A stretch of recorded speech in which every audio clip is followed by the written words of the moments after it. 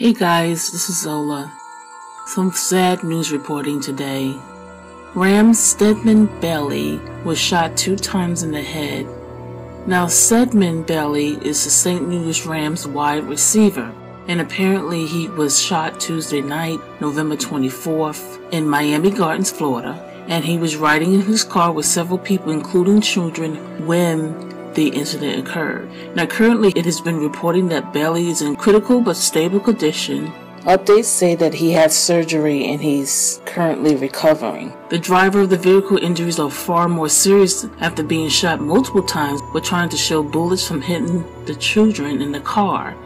And it's being reported that the children were thankfully unharmed. Several of Bailey's teammates took to Twitter to share the news and asking for family to keep him in their prayers.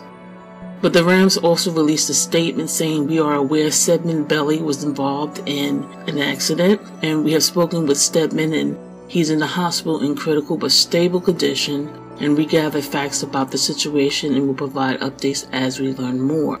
Now, prior to the incidents, Bailey was suspended for 4 games for violating the league's substance policy earlier in the month. He was eligible to return on December 7th. But we will keep Stedman Bailey in our prayers and the other person that was injured. Send a comment if you would like.